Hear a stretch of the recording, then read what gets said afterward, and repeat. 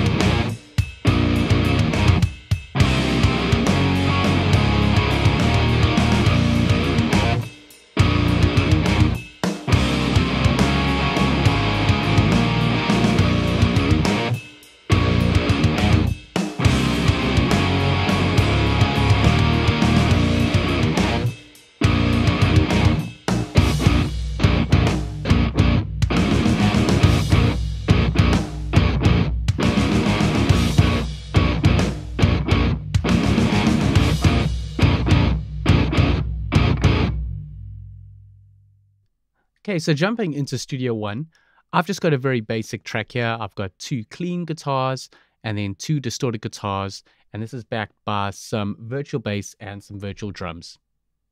Let's start off first with the clean tones that's available on Ampire. On this first track over here, you can see on the inserts, I've got Ampire inserted, and then this is the new interface of Ampire. As you can see, there has been quite a big overhaul of the plugin.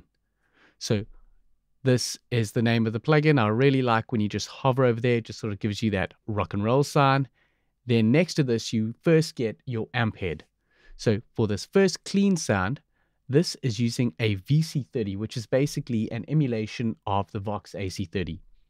And if you click, you can see you've got a selection of other amps as well.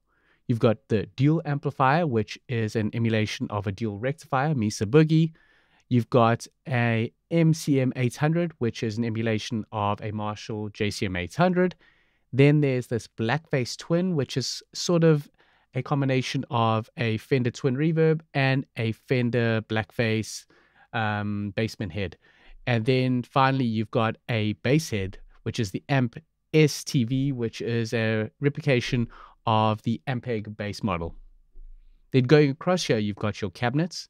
So you can see you've got a selection of different cabinets that you can choose from.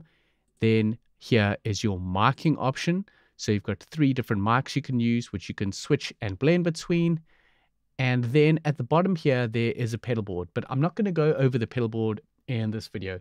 I just want to go over the amps, and then in a later video, we'll get into more detail on the different pedals that are available. So starting off with this amplification of this clean tone, we're using a amp mod of, or amp emulator of, a Vox AC30 sound. So take a listen here.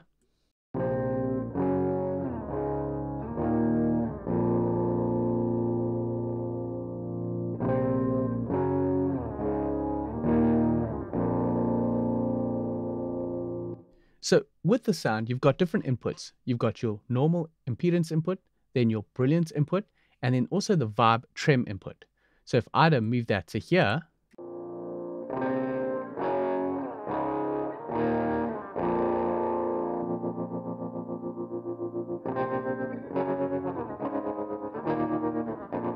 you get that sort of vibrato tremolo vibe. But I just want a clean sound, so I'm just going into the normal.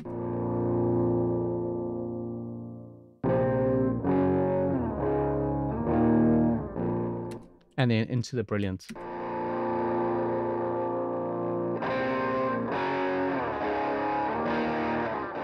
So that's just giving you some of that drive. And this is just going into the 2x12 matched cab for that amp head. So that's that one clean sound. Now let's jump across to this track. Take a look at this. This is using the Fender Blackface clean sound. Very nice and full. So this has also got 2 channels, and I've gone into this second channel over here. I could go into the first.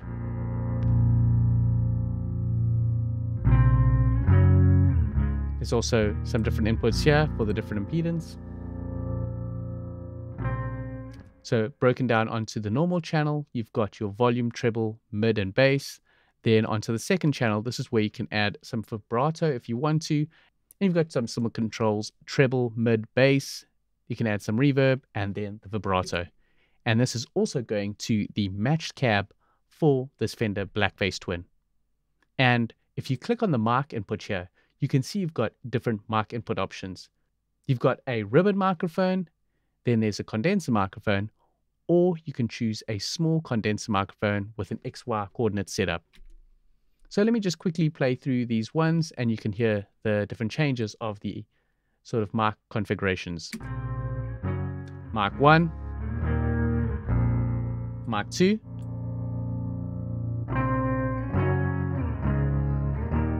and then blend in Mic C or Mic 3. Sounds quite nice. You can untick this to link all the different microphones and even delay them if there's any phasing issues.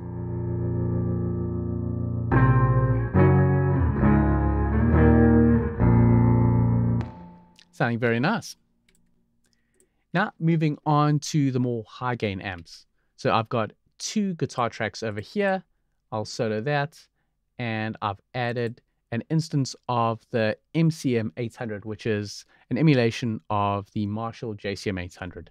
So taking a listen to this, it is going to be panned to the one side. Here we go. I'll bring that back to the center. Change some of the parameters.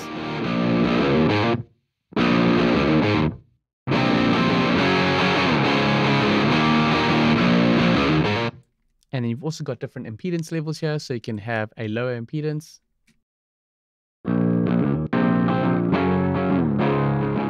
For sort of less gain, and then the high impedance.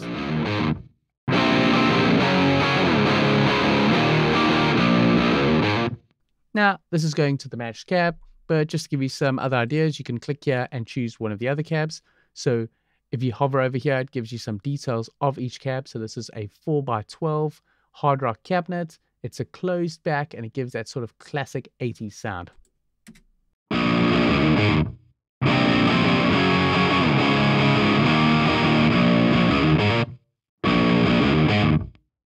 You could maybe go for a smaller 2x12 to change up the tonal quality.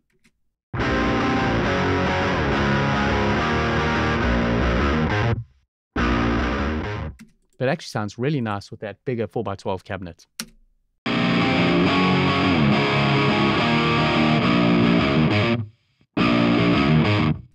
Now, moving on to this other guitar track over here, this is using an emulation of the dual rectifier, which is called the dual amplifier. It's also using its matched 4x12 cab, and let's take a listen. We've got it set up over there, and you can hear this. This is a 3-channel, very high gain amplifier. I'm using channel 2, but if you push to channel 3, you're really pushing up the gain level, which is more appropriate for maybe some lead sounds or some very heavy guitar tones. Pull it back into the center. Add in a gate to cut out that noise. Change the cab. Change to channel 3. To channel 1. That's the clean tone. Channel 2.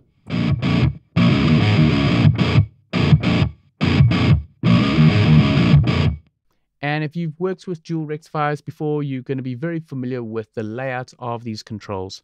So you've got the sort of upper band and then the low band, and you can just go through and tweak these. So you've got a lot more parameters to carve out the tone for your high gain sound with this amplifier. Now, another thing you can also do is you can actually use a third-party amp cabinet or IR if you want to. So if I go here and I choose no speaker cabinet, it's going to sound terrible. It's got just the amp head sound over here.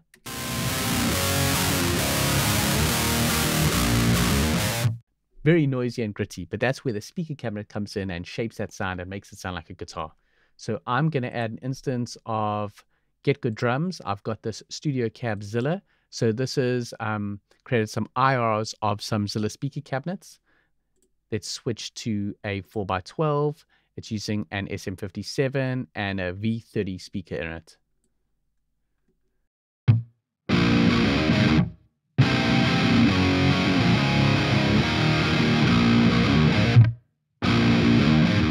Switch out to maybe the Super Fatboy 2x12 with an off-axis SM57.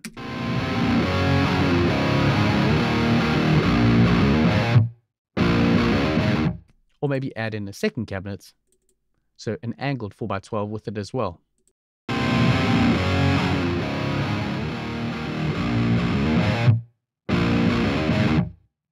So you really do have a lot of flexibility where you can use your own third-party IRs and speaker emulations if you don't want to use the included ones.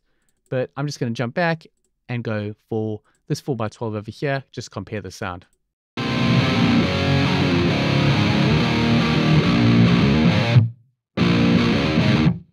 Sounds pretty good for the included stock cabinets, but like I said, if you want to, you can go for some third-party IRs.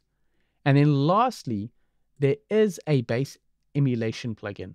So I've got this Euro bass instrument over here. I'm just going to play it without the Ampire so you can hear just the raw DI sound of this instrument.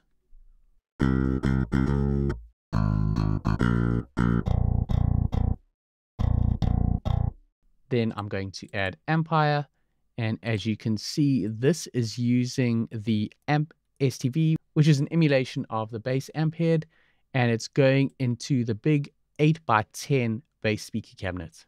And it now sounds like this.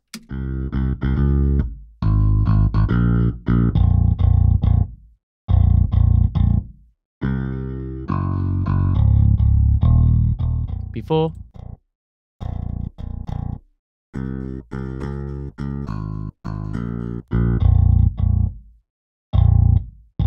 So really just adding some body to that sound. And as you can see, you've got your different inputs for normal. There's two different channels, and then the bright channels.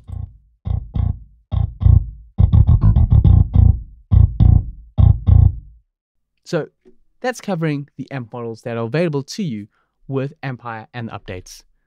You've got these different guitar amp head models and then a bass amp head model. Then your different cabinet options that you could choose. Like I showed you, you could use third-party IRs if you want, if you've got that software. And then also you've got your mics that you can use, that you can blend and create the sound that you want. So I hope that's given you a very good eye-opener to the new updates to Ampire.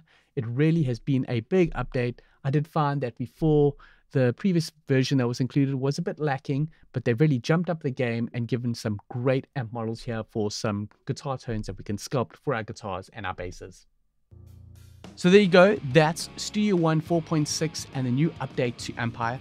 It really is a great big update, and if you're a guitarist and you're looking for amp tones, it's really a very nice plugin that's included stock in Studio One.